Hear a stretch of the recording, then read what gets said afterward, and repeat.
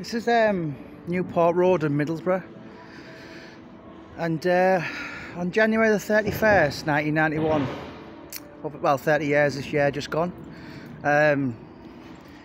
Lee Duffy was shot by allegedly 3 men from the West Midlands on a place, Hartington Road, which is, anyone knows Middlesbrough was where Scorpios was.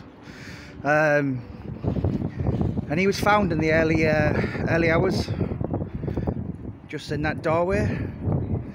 So he was shot, which is the location up there is around a quarter of a mile. So he's ran from here to this doorway, and he was found in that doorway by a young police officer, lady police officer, with Neil Booth. It used to be an old nightclub in Middlesbrough called Rooney's. It's opposite the Middlesbrough bus station.